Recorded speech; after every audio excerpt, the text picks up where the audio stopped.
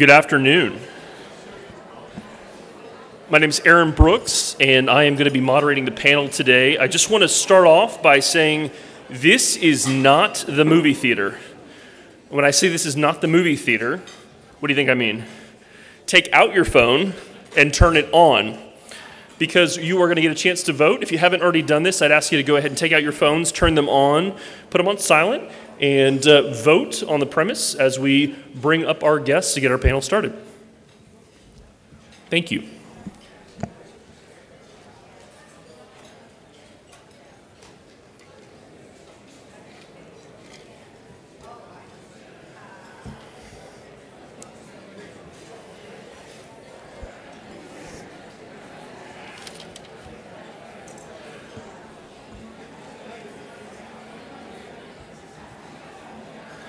While we're waiting for our esteemed panel to approach the stage, I'm going to do a little more housekeeping.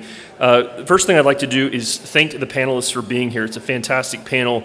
If you were hoping for a bloodletting today, I hate to inform you that they were sitting together in the back of the room having a civility lunch and an exchange of ideas and being civil. So I hate to disappoint you, but we have some thoughtful people that are here to expand our understanding of what this means.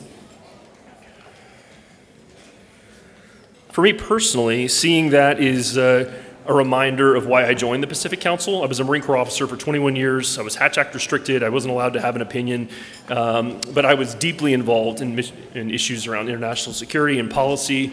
And the Pacific Council for me was a home. It was a place with thoughtful people to exchange ideas. And I want to thank the Pacific Council for giving me a place to expand on the experiences that I've had. Dr. Green always says that the strength of the Pacific Council may be the members. I've heard other people say it's the programs.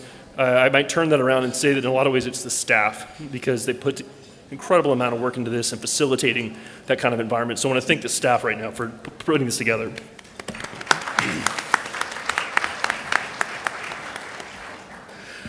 I also wanted to say I just turned 40, so I think I'm no longer an emerging leader. But when I joined the council, I was young enough and had just enough of a baby face that they allowed me to be an emerging leader. And one of the things that also allowed me to do is participate in some of the emerging leader programs at emerging leader rates. And that comes from somewhere. That comes from the Pay It Forward program. And I know there are members in this room that contribute to that anonymously and do so generously. And I just wanted to thank everyone here that participates in supporting young emerging leaders in the Pacific Council. Before we roll into introducing the panel, I do have a confession to make. I woke up very early this morning nervous, but it was not for this. It was because I was participating in a career fair at my high school. We've been doing this for 5 years. I'm from Sebring High School in Sebring, Florida. It's one of the poorest communities in America. It's always on the list for highest dropout rates and poverty, and it's a combination of blue-collar, defined benefit, rust area retirees, migrant workers, and some rural poverty in the middle of Florida. It is not Boca. And we have had a career fair there that seeks to connect people who have gone on to professional careers and sort of give them advice. So I was nervous to talk to that group, and because 16-year-olds are a little bit tougher than this room, so there's still a little bit in my voice shaking from really having to face people who sometimes don't know where to go and what to do. And I think populism is defined a lot of ways. I think oversimplistically it's often defined economically. And some people have strong feelings of that as an oversimplification. And all of the isms that contribute to the big idea of what is populism are something that I've had to sort of re-engage and reconsider in order to have this debate. So the opening salvo of this debate is, will populism continue its rise? Here on our talented panel, we have 4 folks, 2 against this idea that populism will continue its rise, and 2 for.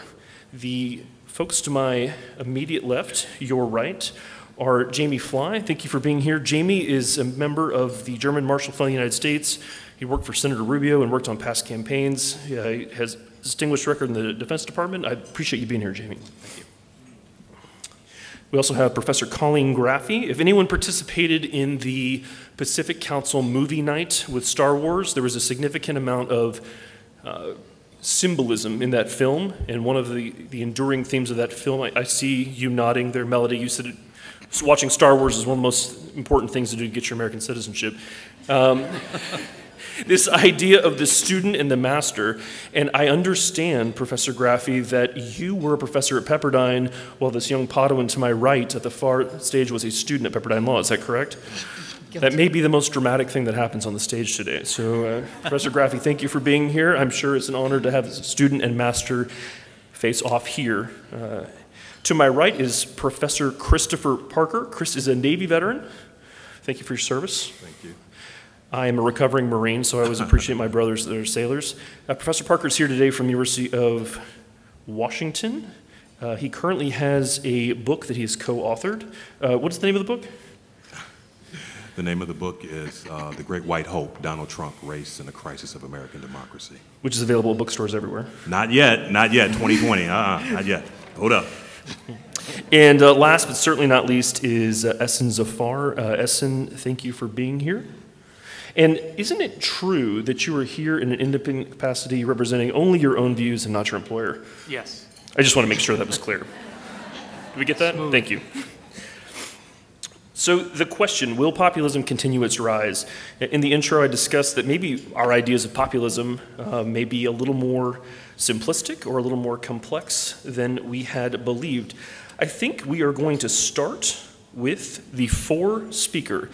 And the first speaker from Team 4 is now open for the 3:30 shot clock. All right. Good afternoon. I'm still on East Coast time. Thank you for being here. And thank you to the Pacific Council for hosting. Particular shout out to Alex, I don't know where he is, who helped put a lot of this together. So thank you, Alex. If I could take all of you with me to the National Holocaust Museum in Washington, D.C., I think Chris and I would have an easy time winning this debate. And I know what you're thinking. Here goes another debate, and he's opening up with Nazis. And that's not what I'm doing. What I want to do is take you to the 4th floor, which details the rise of some of the trends that we're seeing today in the 1920s and 30s that are repeating themselves today. We're seeing a narrative of grievances. We're seeing a political system that is unable to resolve or deal with those grievances. We're seeing a fragmented media landscape. We're seeing rising xenophobia and anti-immigrant sentiment. And we're seeing, after these kind of 4 things, we're seeing populist leaders step in and take advantage of these trends. I call these my 4 ingredients of my populism cake. And my premise is, thank you for that laugh, my premise is that the populism, I spent a long time on that analogy. The populism cake is still rising, and you can make your own conclusions about the premise and the cake rising.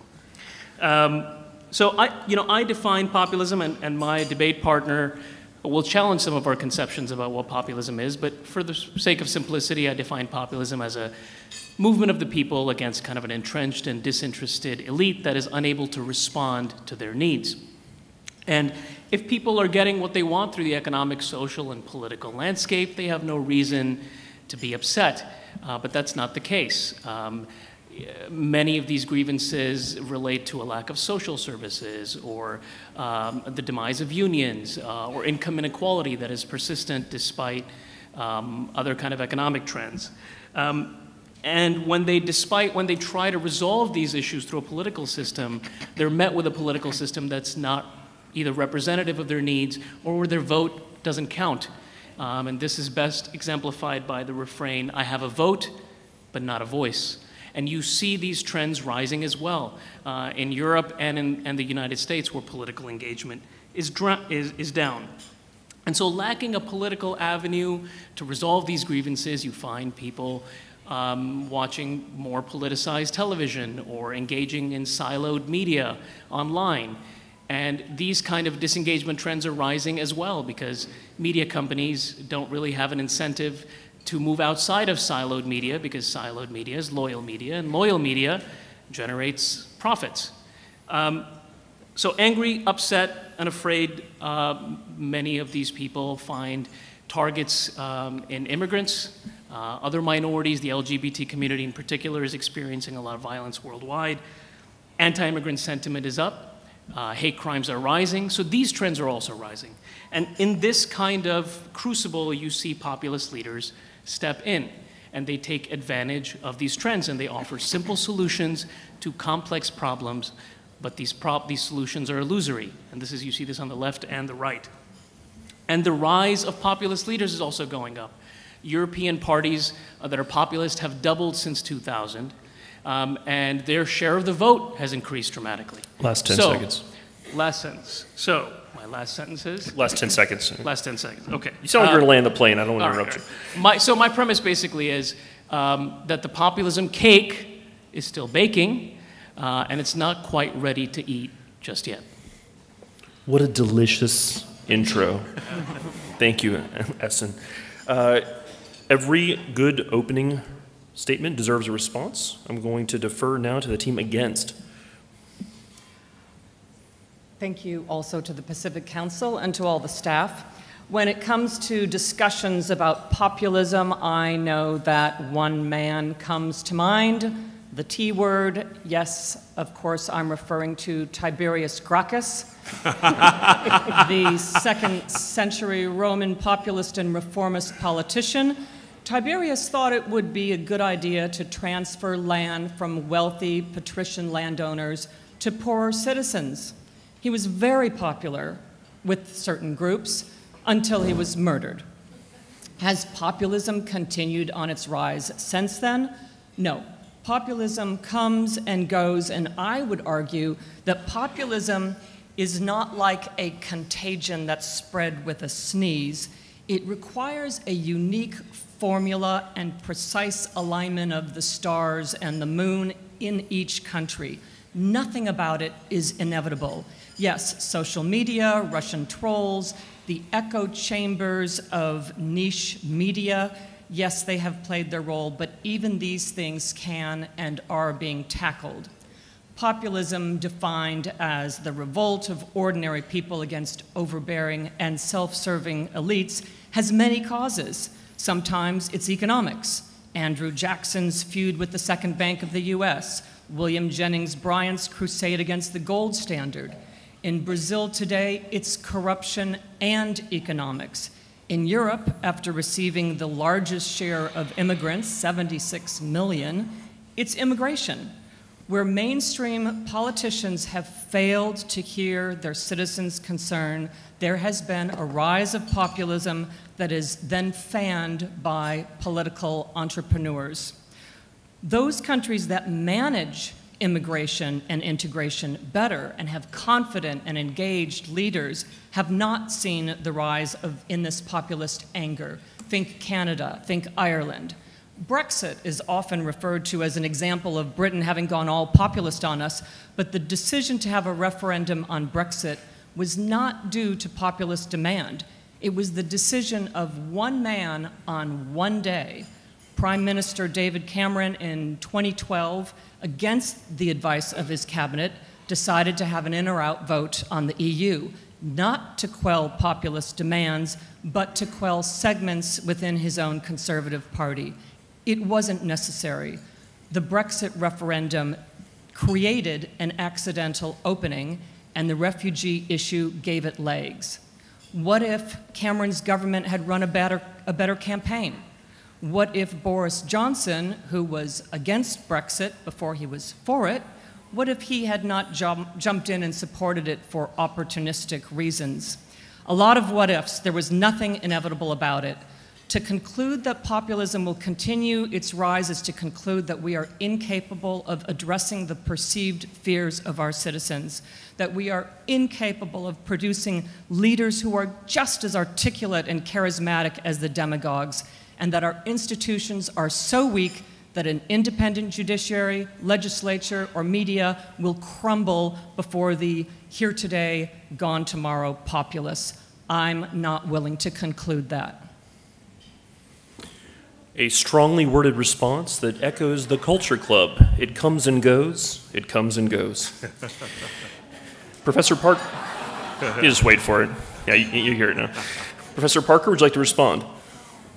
Yes, thank you very much. It's really nice to be here. It's coming home for me and my partner here. We're both UCLA grads, so we went to school right down the street. Our football team sucks, but that's not where we're going right now. So I'd like to respond by saying, I'm going to ask a clearly rhetorical question. What did the Know-Nothing Party of the 1850s, the Klan of the 1920s, the John Birch Society of the 1950s, the Tea Party movement, and as well as the Trump movement have in common? I would argue that they have 4 things in common. The first of which is they're about the contraction of small d democracy, not the expansion of small d democracy. 2, if we follow the demographic trends, and I know this is going to be an indictment to all you white men out here, but I'm going to say it, right?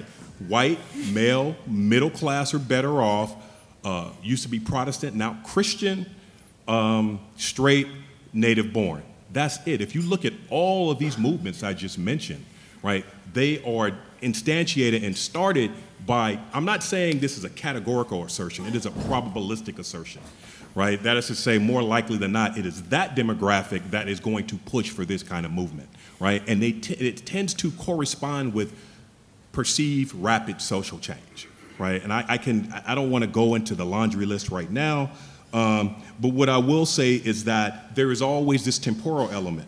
Think about it like this, right? America's changing too fast, rapid social change, and so therefore with the Tea Party it was take our country back in time or from whom, it really doesn't matter. These are functionally equivalent terms, right? And then I won't even call him president, number 45, right?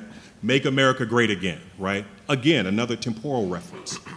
And furthermore, these are not even conservatives qua conservatives, right?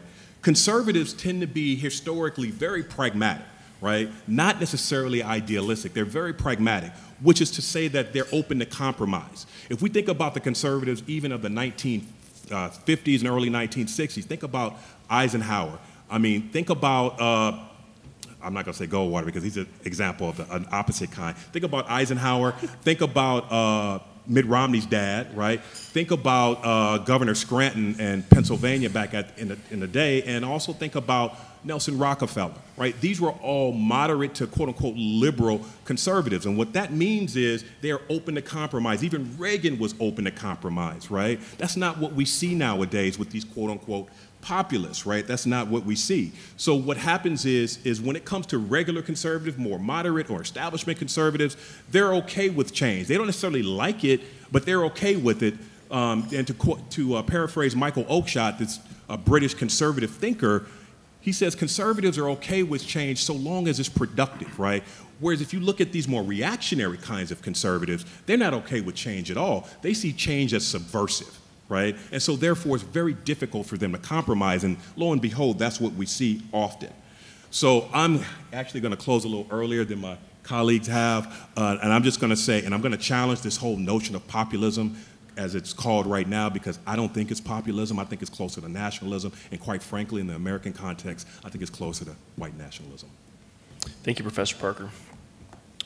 Based on the way that you were interacting with Jamie earlier, I just couldn't help but feel when you talked about that pragmatic, thoughtful person you were talking about, Jamie Fly. So, Jamie, that is your opportunity for your opening remarks. Great. Thank you, and thanks to the Pacific Council for organizing this.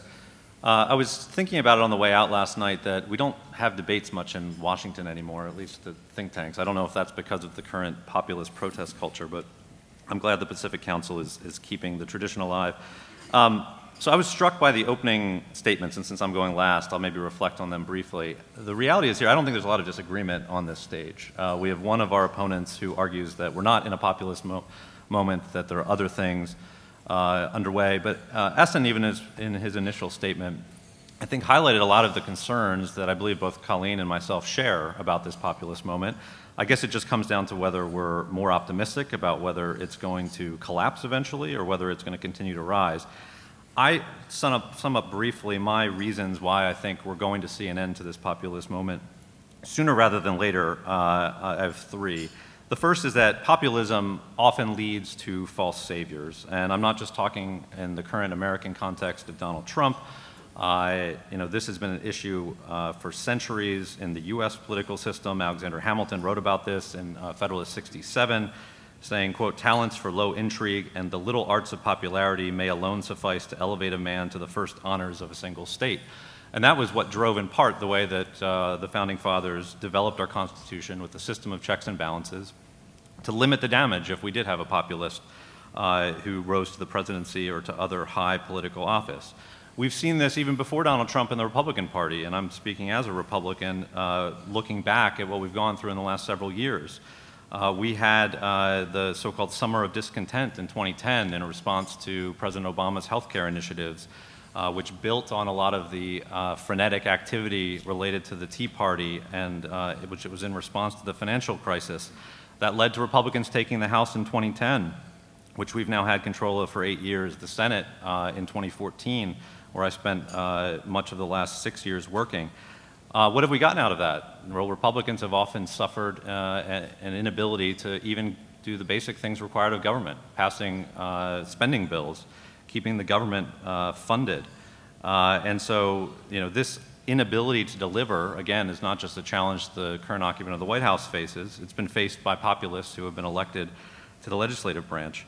The second concern I have, and the reason I think that populism is not going to last that long, is it leads to short-termism, which is really damaging to our country. We have significant challenges, both domestic and foreign, that we're unable to address if we're all divided in our own corners, unable to tackle things like the problems in our immigration system, the changing nature of our economy, increasing urban and regional divides, and as I said on the foreign policy front, a situation where we have peer competitors unlike we've had in recent decades. Finally, populism creates vulnerabilities that others exploit. It's not just that we also often have false saviors at home, but we also have foreign challengers, as we've now seen from 2016. We have a Russian government which exploited our societal divisions in a very sophisticated way using social media. And with China as a peer competitor looming in the future, that's only going to be a greater challenge going forward. Thank you, Jamie. Before we enter into the response round, I have a little more housekeeping. If everyone had a chance to vote, I'm going to go ahead and publish the initial take from the audience. Alex, do you have that? No pressure. I would love to hear it.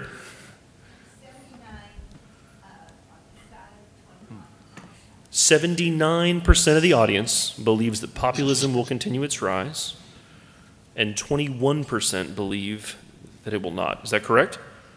All right. Well, the goal of this is to have an exchange of ideas and push the needle. So if the needle moves above 80, then this side has brought its ideas to bear and won your support when we vote at the end. And if we move back under 79%, this side will have won. Wait, hold up. 80%? What are we doing here? 80% is movement. No, okay, I thought it was like 51-49. No, this, yeah. All right. I mean, if it's over, if you want to go home, we can get you a to-go meal and comp everything, validate your parking. Okay. Since we're going to reverse position, this gives you an opportunity to close. So in the opening remarks, this side got to go last. For the response round, you'll get to go last. Okay. So the first response will come from the against side of the room. Speaker one, feel free to respond. Okay. Well, I was intrigued that so much of what was said was that it's all about the right, that it's a problem of this right populism. And as we've discussed, it's something that Democrats need to be very careful of because there is a rise of populism on the left. Bernie Sanders challenging Hillary Clinton. We know that in countries in Latin America, Hugo Chavez was a populist. Now Maduro is a populist.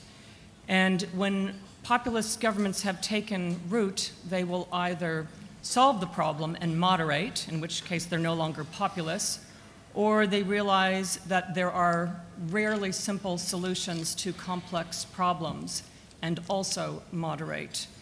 The only other choice is to turn authoritarian, as we've seen in South America. In either case, they're no longer populists. I think there's a real danger if we assume that the rise of populism is inevitable, because it means that those individuals on the extreme from either side who feel that they're not being heard manage through an articulate individual to come to power what is it that they do? They then immediately turn around and say, our view is the 100% right view, and all the others are marginalized, and we will listen to no one else. This is doing exactly what brings the populist anger to rise, and it will then repeat itself. So I go back again that if we look in each country, we see a specific wrong that the people feel need to be right.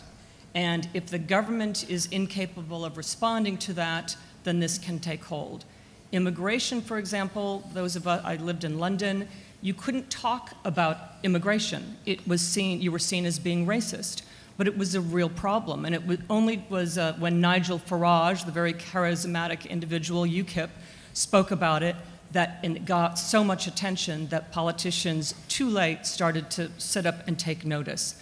Look at Japan, where there's been no history of populism. There's also very little immigration. And so when we look from country to country, it's sui generis, it's not automatic, and I think we should take into consideration that it is not an automatic contagion that will spread. We have power over this. We don't need to surrender. Professor Graff, in your opening remarks, you gave us some historical perspective, and in your response, you gave some global perspective. Thank you.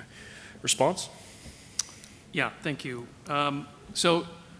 First, it doesn't matter if it's left-wing or right-wing populism. Populism is populism. It expresses itself differently, as Professor Graffy mentioned, but my point is that populism is rising. So whether it's rising on the left or right, the contention here is that it's rising. And there's some confusion here, so I want to reset expectations. The idea isn't that populism will collapse eventually. Yes, the cake will get eaten. Okay, so populism will eventually collapse, absolutely. But the premise here is that populism is rising or will rise. And our contention is that this, whether you call it populism or reactionary politics, this movement is on the rise. Nothing that my esteemed opposition has said tells me anything about the trends that I outlined. None of those trends are on the decline, right? Hopefully one day we would all want those trends to be on the decline, but nothing that I've heard shows that. Nor have the populists been in power long enough for people to actually see that most of them are filled with hot air. Right? That takes a little bit of time.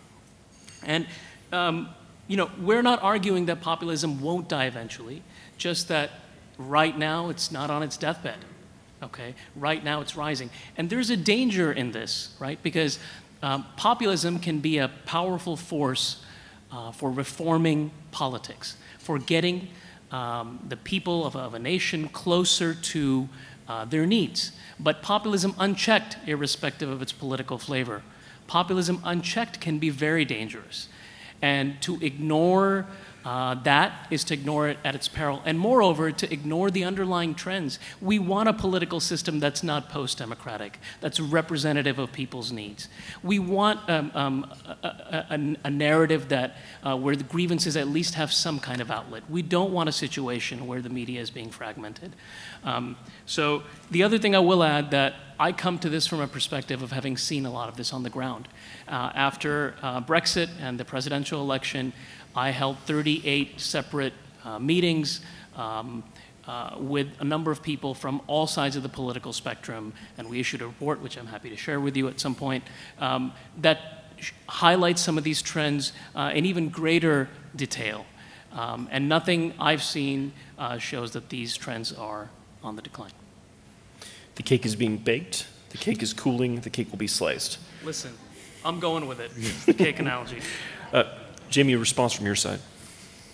Yeah, to adopt the cake analogy. I mean, I guess the difference here is that we agree the cake is rising, but we believe it's going to collapse before we can eat it, essentially. And so I think it comes down to our view that populism clearly does not work. I think you can see this not just in the US context.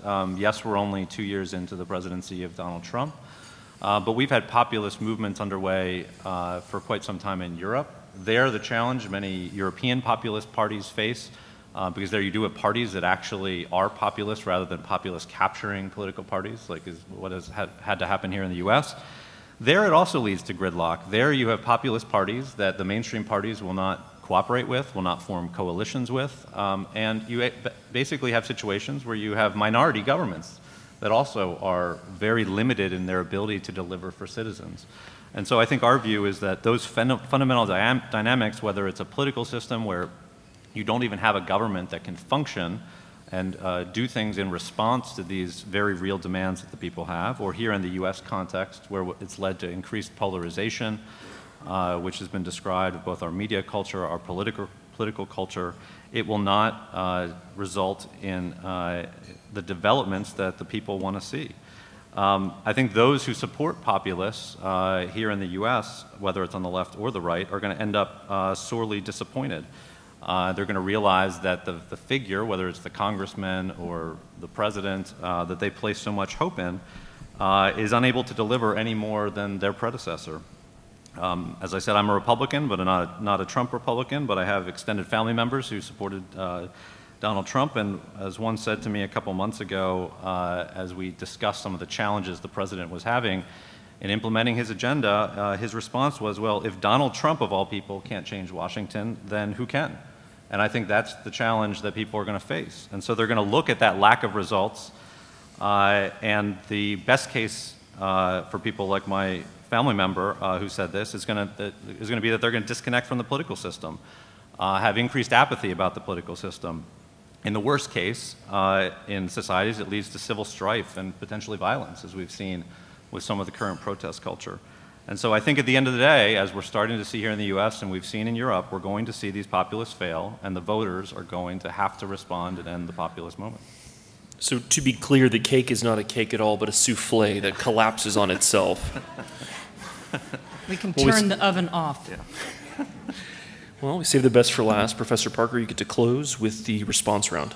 Yes, thank you. So what I will say is that, so our opponents, our esteemed opponents, argue that, forget about the cake analogy, right? I'm tired of that one. I thought you were on my team. Nah, man, I'm trying to look good, man. I'm not trying to eat cake. Anyway, so think about the populism, right? So I just mentioned, so our esteemed colleagues suggest that populism is not on the rise, and I'm not sure I agree with it. In fact, I don't, otherwise I wouldn't be on this side. So what I want you to do is take note of the cycles that I mentioned earlier. First, the Know-Nothing Party of the 1850s, Klan of the 1920s, the John Birch Society, the Tea Party, and now Trump supporters. This is a cyclical thing, you guys. It always happens. So even if it does go on decline at some point, which it often does, it's just going to come back once again once there's this perception among the demographic group that I mentioned earlier that, hey, somebody is stealing our country from us. We want our country back. And this, I would argue, has not only happened here in the United States, and Professor Graffi says this is not sui generis, right? Or it is sui generis.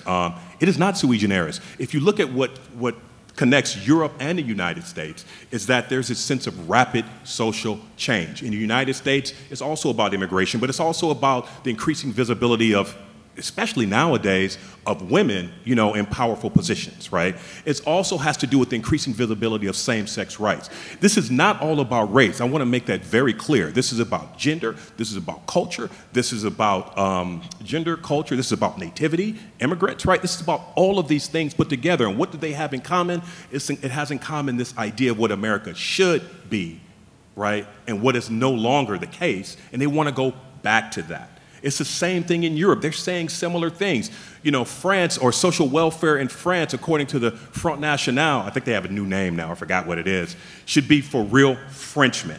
You have a right-wing party that is actually approaching power in Austria. We know what just happened in Italy. You have Alternative for Deutschland in Germany that's about to push Merkel out. These things are all reactions to the same phenomena, just a different context. Right? I want to make this clear. So populism, if you want to call it that, is not on the rise. Is not only on the rise, it's going to be, it's cyclical, but it's never going to go completely away. The last thing I want to say is, to the extent that populism, core populism, is about economic anxiety, right?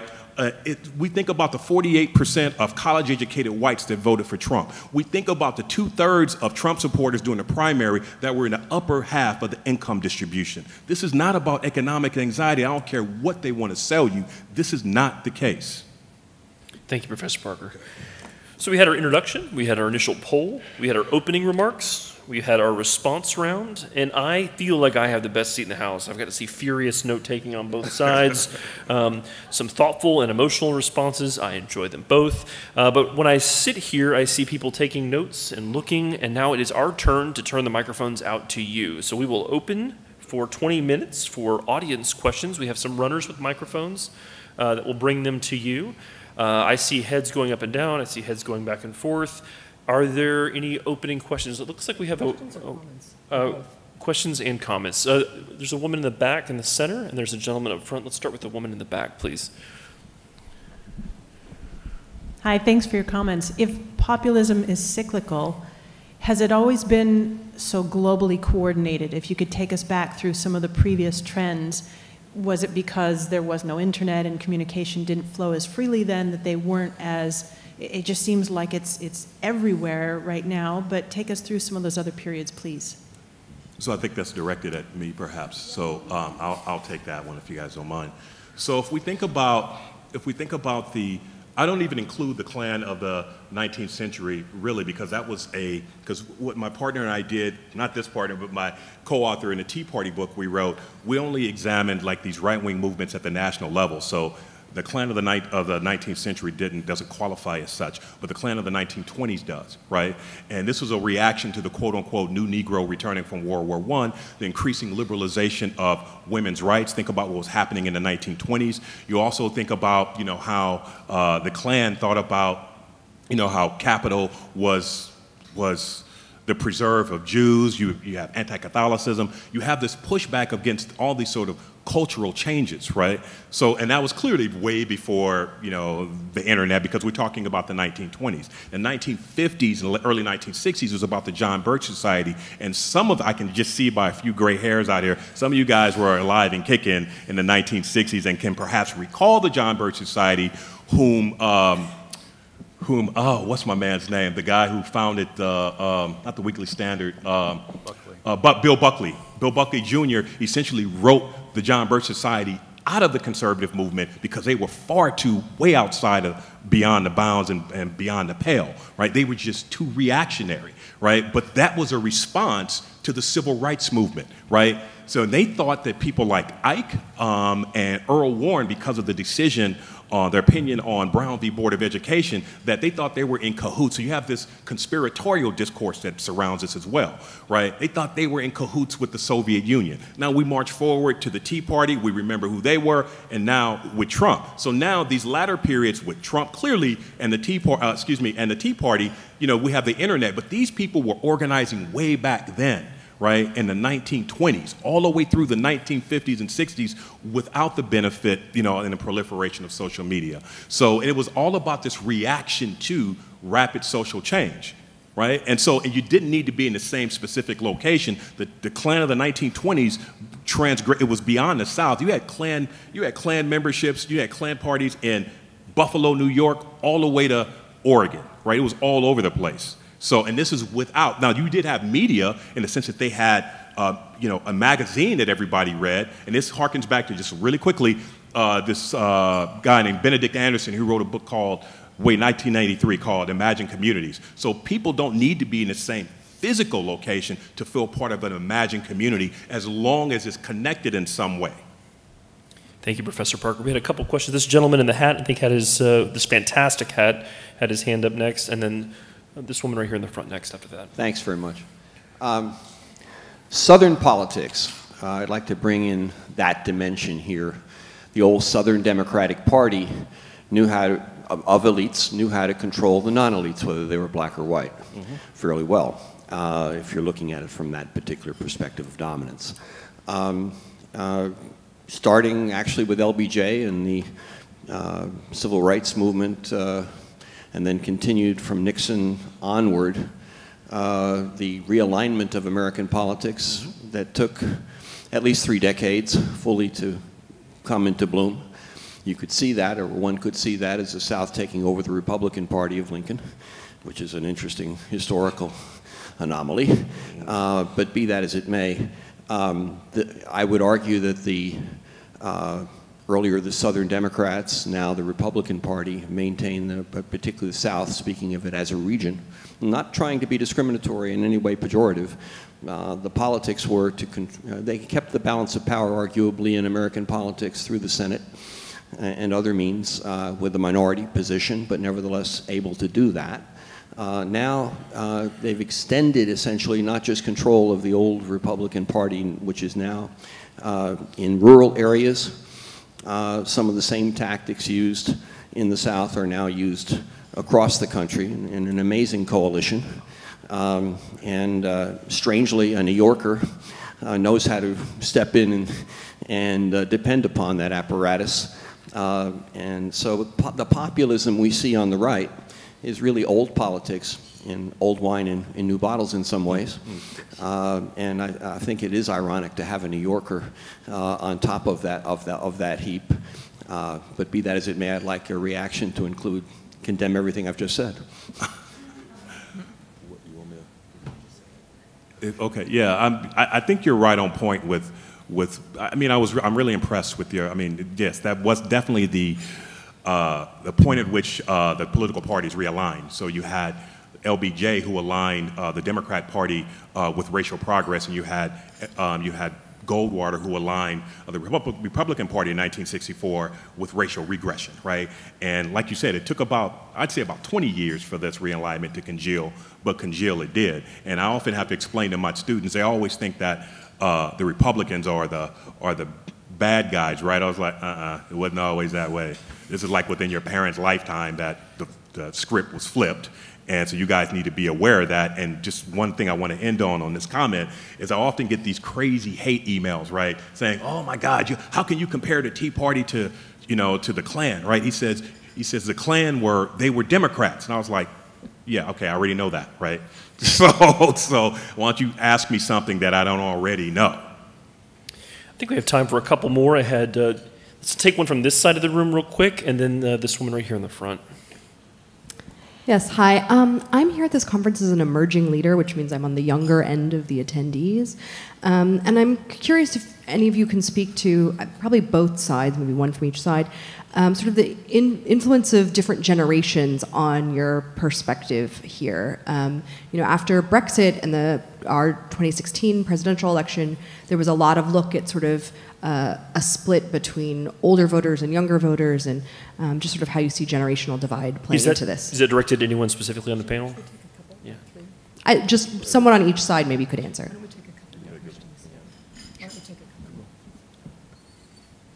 Have them speak first. Do you want to go ahead? Well, okay. So I think that there is a differential in the generations. I was thinking with the media question, every populist movement finds a different medium. We had yellow journalism that was looking, at the rag sheets, not the mainstream media. We had the radio being used, fireside chats with FDR and Father Coughlin. The McCarthyism was able to take hold with television, but note that it was also his downfall, television. And so now I see we all used to watch, older generation, ABC, CBS, we all watched the same news. But now with the proliferation of news channels, we are able, and media in general, we are able to basically go to our echo chamber and we just listen to the same voices that are saying the worst of the other side and the best of our own side. And I think that now Facebook, Twitter are all recognizing the damage that's being done by this. And I think young people, I teach law school students, I think they are learning to be more selective on recognizing, for example, RT is Russia Today, straight from the Kremlin, and they are wiser about recognizing the algorithms that are making decisions for them. And so I think this is something that needs to be emphasized as soon as young people become socially media aware, that they do not want to be siloed, and we also need to address this with those that are running social media to say there needs to be an opt-out for your creating algorithms that just let me speak and listen and hear and be consumed by the own voices that I know. I think a generational question is a perfect bounce pass from the professor to a former student. Essen, did you have something else to add to that? Yeah, technically I'm still a millennial, so maybe I can, that is an ever-changing definition, but I'm one of the elder millennial, like that Netflix show. But, and I also teach students, you know, so I've been kind of working on some of these issues. One thing that's interesting is that there's a number of studies that show that, you know, usually age is kind of a buffer. Younger people or somehow find themselves, I'm not talking about the majority, the minority, but the majority find themselves buffered against kind of rising populism. And we're not seeing that, especially in Europe. We're seeing a lot of younger people are kind of getting engaged in populist moments and populist movements. Austria's prime minister is one of the youngest officials, I think the youngest prime minister elected in that country. But I will say this from my perspective. I think the thing that's unique is that young people have, now more than ever before, I think, agency. They have the ability, they have the tools to have their voice heard. They have the ability to even start a movement. We've seen this after the Parkland shooting, for instance.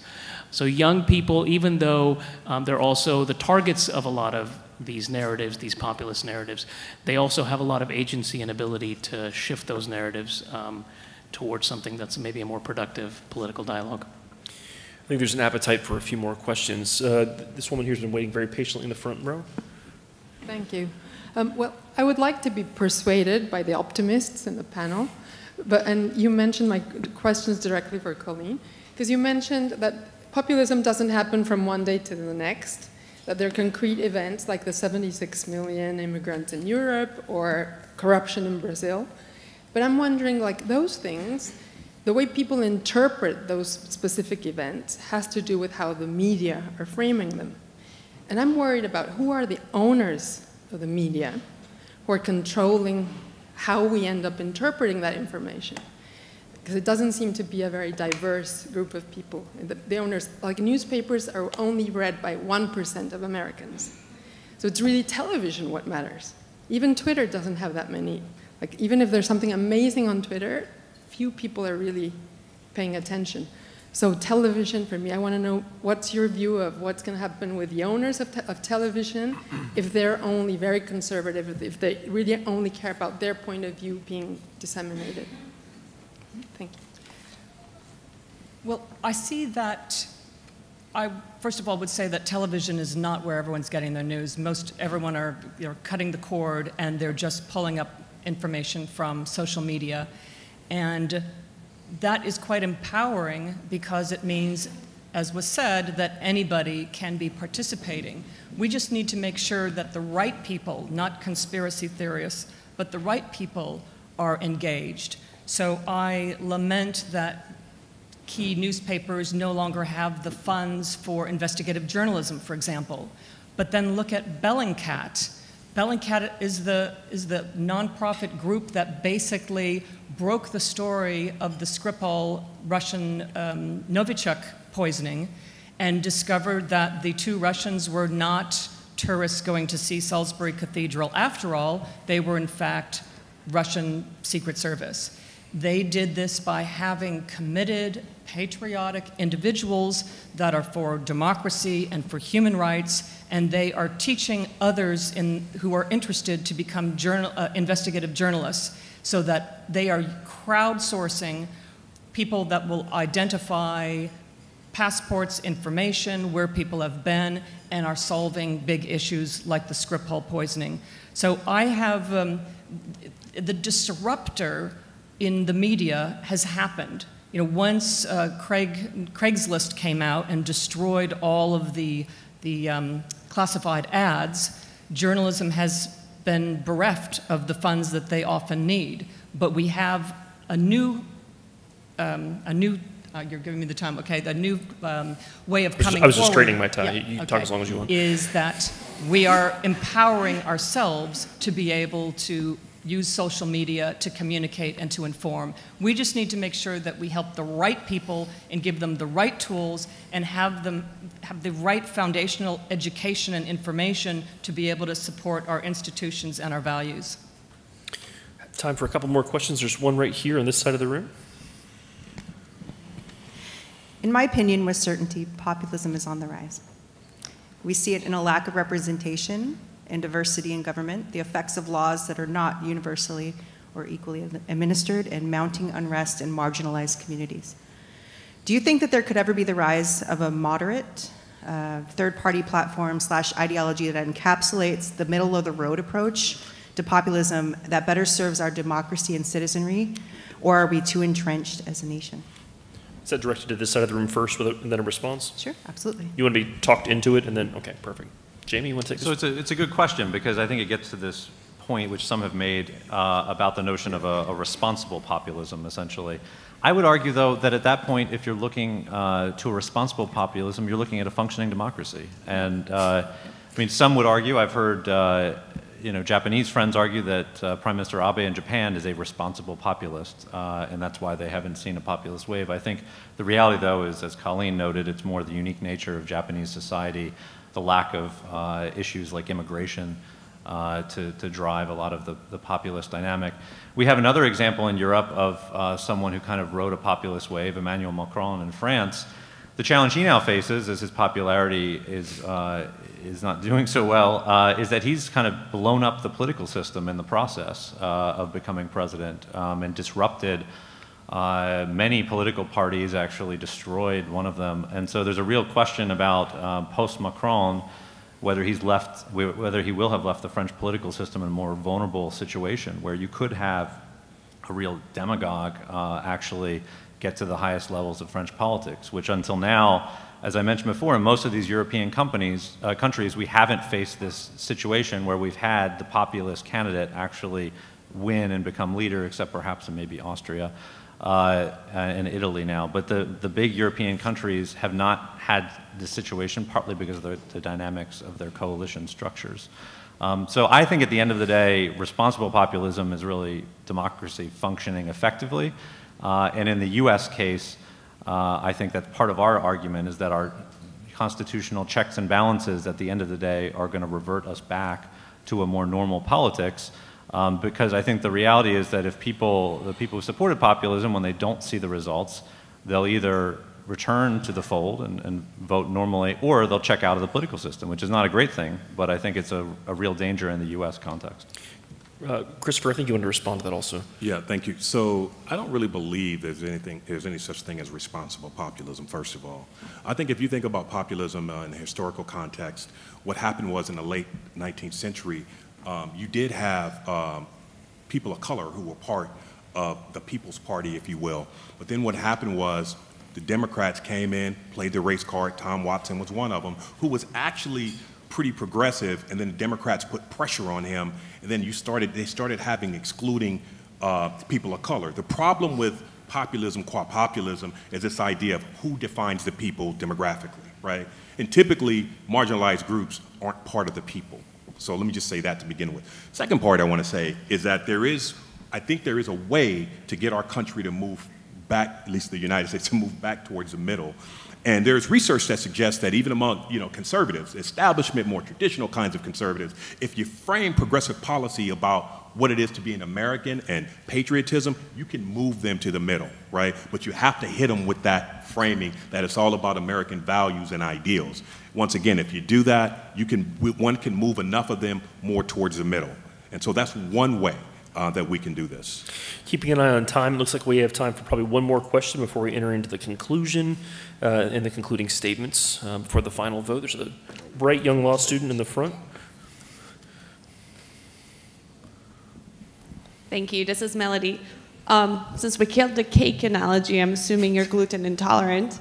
But speaking to, going back to demographics, I'm actually wondering if you think that the demographic makeup of the panel currently is actually telling about the way we experience populism.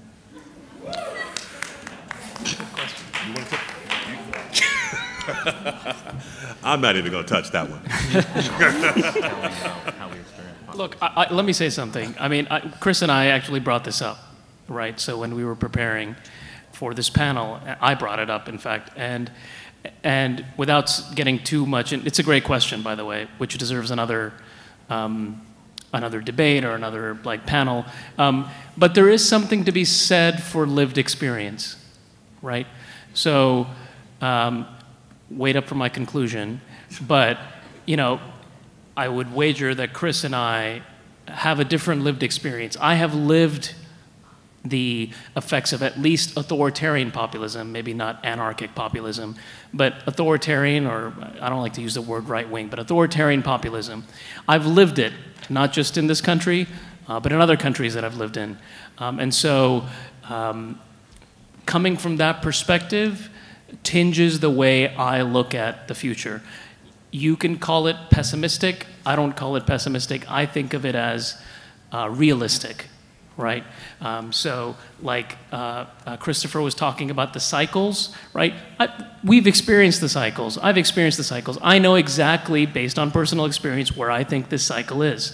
You can disagree with me, but that gives me an insight into saying, you know what, we haven't hit that zenith. I hope we hit it soon. I hope we develop a ethos that brings people together on American values and cultural values, and hopefully we will. Eventually we will, because the cake will get eaten. I'm sorry, I had to bring it up again. But I think to a certain extent that's telling. All that being said, I wouldn't read too much into the fact that there's two people of color on the right and two people, you know, people, I don't know their ethnic backgrounds on the left, but I'm assuming not. Because there's all kinds of things in, you know, finding speakers that can come to LA and all this other stuff. So I think Alex is the best person to respond to that. But I wouldn't read too much into it, but I think that your question does kind of open up that space about, you know, there's a way of discussing populism academically, and then it's a very personal and emotional subject as well. Thank you, Essen. Jamie, did you have a response to that also? Yeah, I was just going to jump in briefly. I see this, and what struck me about the conversation actually less on the demographics and more on just the political perspective, because Colleen and I both served in a Republican administration. Over the years, I'm a lifelong Republican. I was struck because I expected a lot of the debate would actually be some of our opponents perhaps defending progressive populism and advocating for it, because I have many friends on the left, that's their current argument, that in the way to respond to Donald Trump is to embrace his tactics.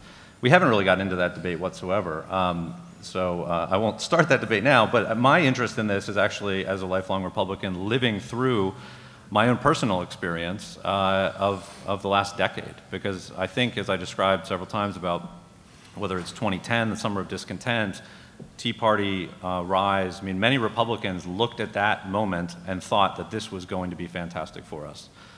We controlled the Congress. Now we control essentially all three branches of government. And I'm sitting here as a Republican telling you to put the brakes on, that it's not all rosy and optimistic, and that there are some dangers. So that's what struck me actually about our conversation, is more the left-right divide to a certain extent rather than some of the other demographic issues. Colleen, I'd like you to have the last comment on this, and then we'll roll into concluding statements. Just very briefly, my life experience is living in Heidelberg, West Germany, at a time when we had the wall, and I brought Pepperdine students over to East Germany and to East Berlin and traveled through Russia, Soviet Union, and I never thought that the wall would come down. So I guess that's my life experience when I see that individuals can make a difference. And being there when the wall came down and students climbing on the wall and chipping it, that to me means that our fate is not written in a wall. It is our choice, and we can make the difference. And I've seen that happen myself. Thank you, Professor Graffi. We are going to roll into concluding statements. We've had a lot of thoughtful debate and conversation, and now we are going to allow the four speaker to go first, second, third, and then last. Going first again? If you'd like to. My turn to go first. I would never keep you from... Yeah, come on, man. Christopher, right? I would love for you to go first. Trying to put the black man last. What's wrong with you, man? Okay. I had to go there. That's obligatory for me. Sorry about that, you guys, if I make you nervous with that. So let me say this. So let me say this. First, this has been wonderful, but I don't want to waste my time with platitudes, so let me get on with what I'm going to say. So one of the things I'd like to touch upon is with one of our esteemed opponents said that, well, suggested that the Tea Party, was all about, or mostly about, the financial crisis and, you know, and was it economic discipline, which is not the case at all, which my colleague and I, Matt Barretto, show in our book.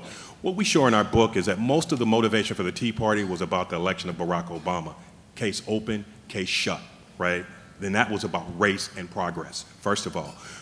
Second of all, when it comes to this other notion about, you know, us making progress, right? Like Professor Graffi said that, you know, the wall came down, she never thought it was going to come down. Okay, that's all well and good, but that suggests that, you know, we're on this inexorable march, progressive march. That is not the case. And in fact, when I wake up every day, I'm just going to say this, as a black man in 2018, I'm not sure if it's 2018 or 1918, to be frank with you.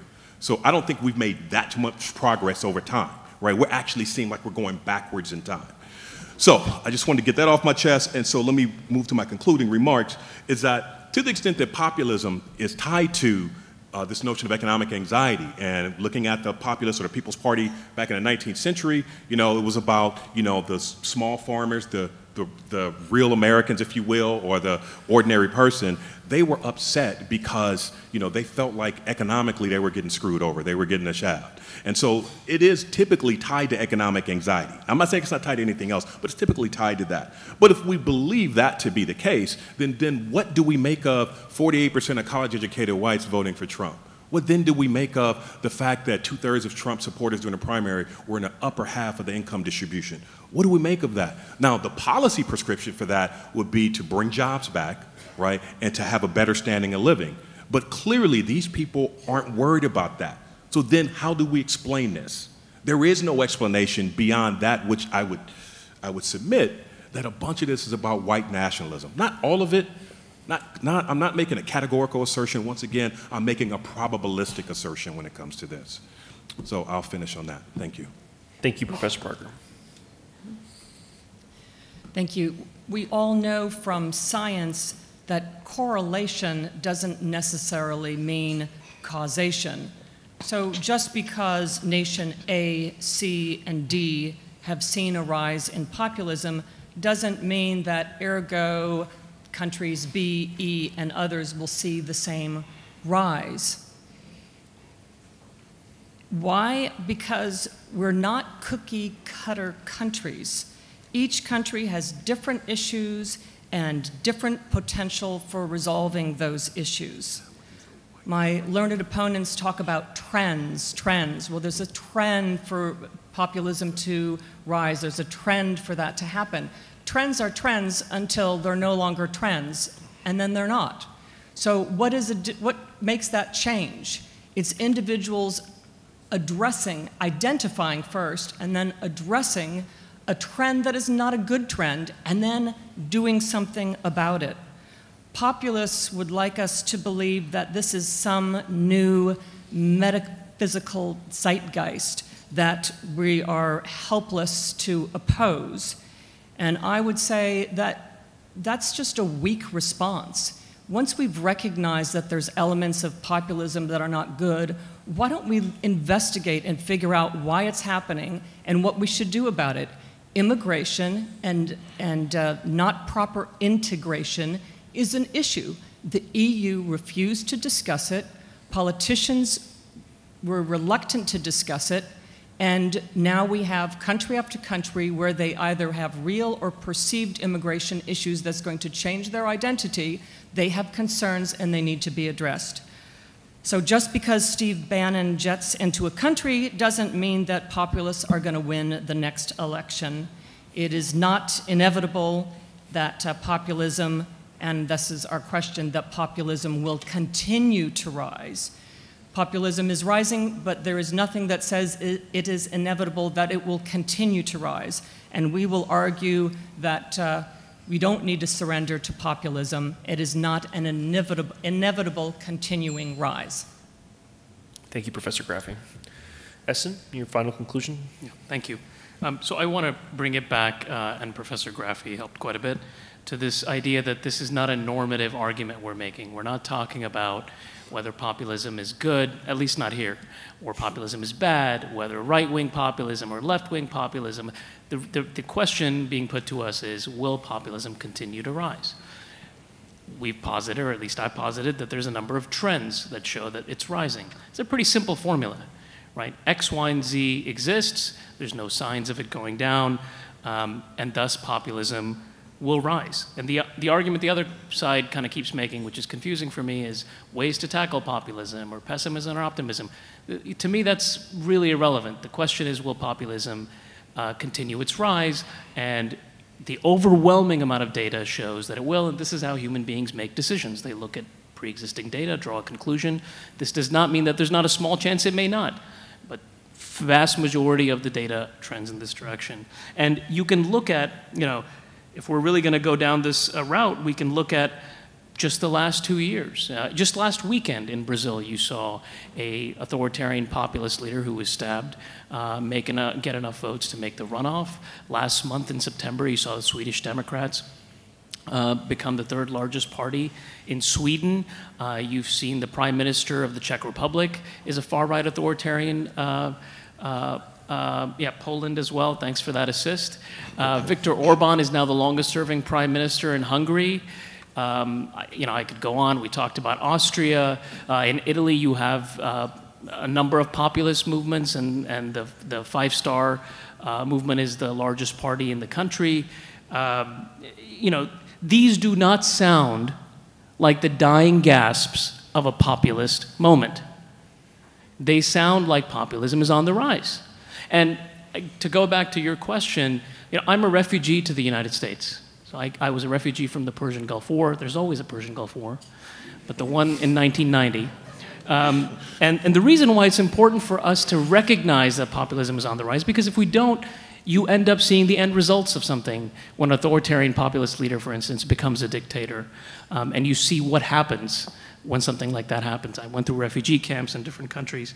And so my last point, my last 10 seconds, is to say all of this, why is all of this important? It's important because we have a number of leaders here today, and we need to think critically about, it's one thing to say populism is on the rise, but now we need to think about what can we do based on those trends that we saw, political representation, xenophobia, what can we do to assess and ameliorate those trends? How can we curb this rising tide of populism? Thank you.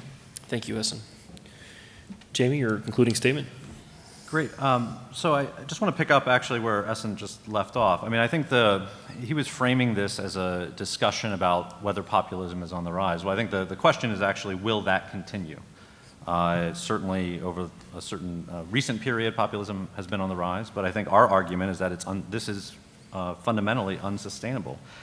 Go back to, there's all kinds of definitions of populism. I think the one that has struck me is support for ordinary people. That's often what drives these movements. I think if you just look at recent populist developments, whether it's in the US or in Europe, do ordinary people feel that their populist support is working out for them? Are they better off than when they went out and supported a populist in the first place? And I think in most of these countries you would find continued frustration. You would find people are not happy. Here in the U.S., whether it's on the left or the right, even many Trump supporters, I think, are frustrated about his inability to deliver on fundamental promises. I don't think the wall has been built yet. There are many other challenges that he faces on a regular basis, dealing with entrenched opposition in Washington. And on the left, the opposition to Trump has caused people to go out in the streets. And we've seen a protest culture develop, unlike anything I've ever seen in 20 years in Washington. We've had senators chased out of restaurants with their wives. I actually was behind Senator Cruz at the TSA checkpoint in Washington last night. He was looking over his shoulder constantly, looking like he was waiting for someone to come harass him.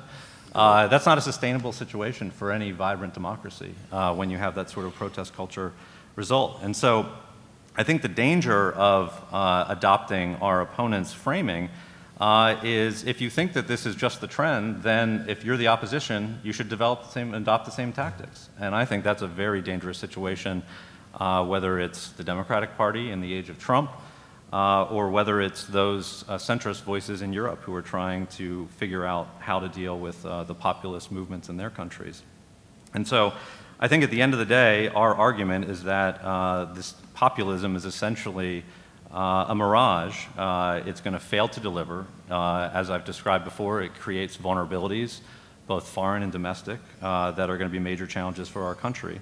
And at the end of the day, those who supported populists are going to move away from that frustrated and disconnected even more from their political system. So it's, at the end of the day, fundamentally going to fail and not continue. Jamie, thank you. It's a very thoughtful conclusion. I'd ask everybody to take out their phones one last time. And speaking of engagement, this is your chance to vote again. If you have had the needle moved in your mind, please vote with how you've been persuaded. If you double down on what you came in here and understood, please continue to vote the same. It is your opportunity to vote to reflect the thoughts of the panel.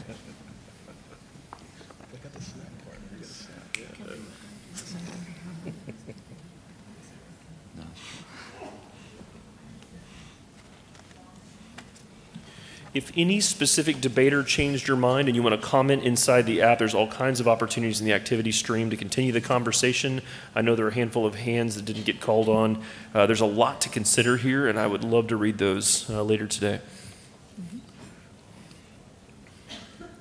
Has everyone been able to access the app and vote again? See, look, your voice is being heard. Excuse me, what does the winner get? A cake. A cake will be delivered to the University of Washington with Professor Christopher Parker.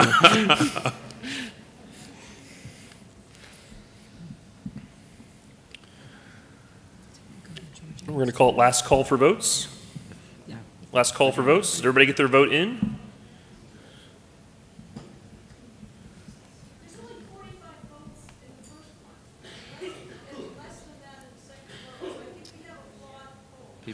Or there's a rise of apathy, just like Jamie said. That's what I heard. That's what I'm seeing. It's not a representative system. It's not a representative system.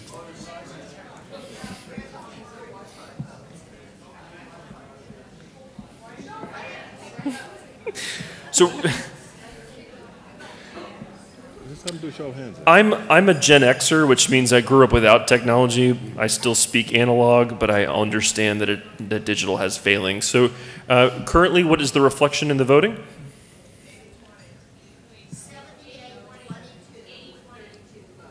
Different results. What? What? I'm from Florida, so I have no business doing a recount. No, don't. I'm going to go ahead and do a little improv here. Yes, and is the rule of improv, right? Yes, and continues the conversation. I'm going to attempt to offer a conclusion here based on what we've heard while we wait for the digital to work, and if not, I think there's a lot of things to consider. One of the most important things I heard from this side of the room, Professor Graffi, there's an optimism, and I think it's very important. This woman in the front row had a very thoughtful question and sort of framed it in a perspective of populism as pessimism or optimism, this idea that we want thoughtful leaders, we want dynamic leaders, we want explainer-in-chiefs, we want people that can bring complicated solutions to complex problems. We don't want to be fed junk food and ear candy, and I think that's something very interesting to think about. Jamie had a lot of pragmatic, reasonable approaches to things. From this side, I think there's been a lot of discussion around complexities in populism that are beyond what we understand. Something that I love to talk about, it's really, really illustrative in this example, is the 6 blind men and the elephant, or the 6 men in the dark room with the elephant. Has anyone heard this story?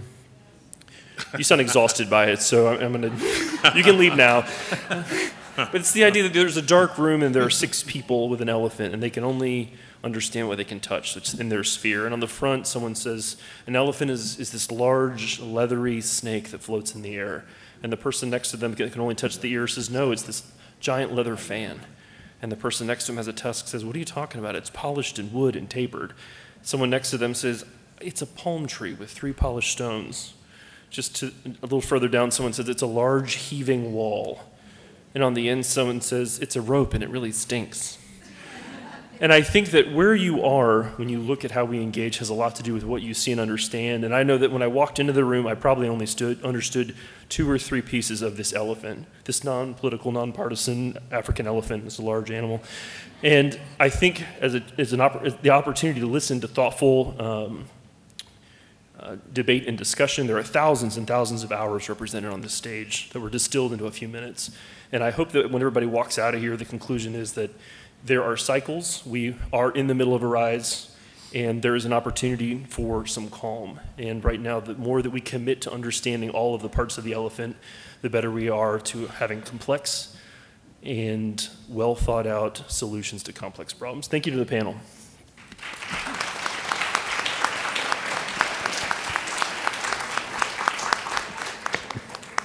All right, thank you for being here. This concludes our panel. No vote, no following vote. Your cake will be delivered. Can I give you my card? Thank you. No, you did a nice job. I'm saying.